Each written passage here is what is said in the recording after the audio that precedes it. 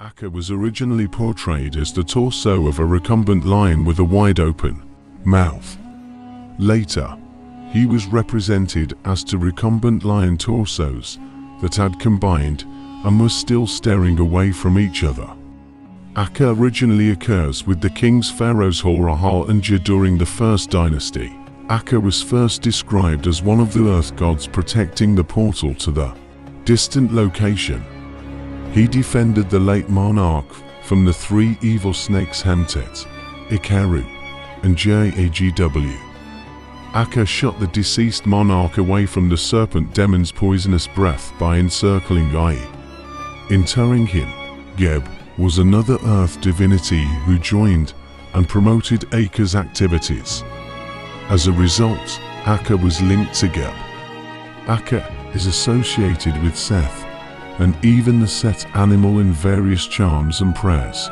In the legendary Coffin texts of Middle Kingdom period, Aker replaces the god Kurti, becoming now the ferryman of Ra in his nightly bark. Aker guards the sun god as he travels through the nether caverns at night. After safely transporting Khepri's sarcophagus through the subterranean passages, Aker gives birth to the deity Khepri, the youthful, rising sun in the guise of a scarab beetle. According to the legendary Book of the Dead, Aker is seen carrying Ra's nocturnal bark in different underworld scenarios.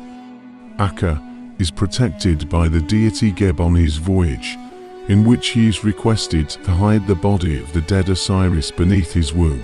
Aker was linked to the horizons of the north and west in various inscriptions, wall paintings, and reliefs, constructing a mythological bridge between the two horizons with his body.